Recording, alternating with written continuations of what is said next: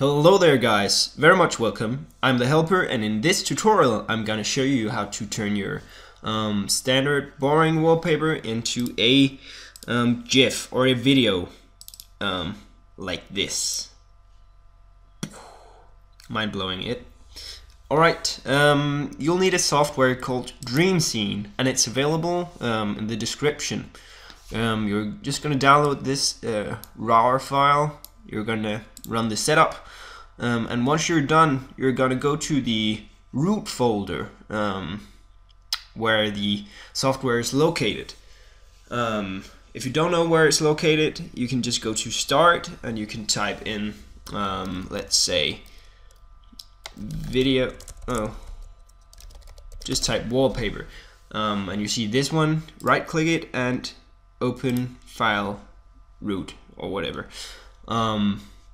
Next thing, you go into this folder in the RAR file, EAT, and you choose the crack folder here, and you simply just drag this file into this one. Then it will replace this one, and then the software is cracked and it's up and working.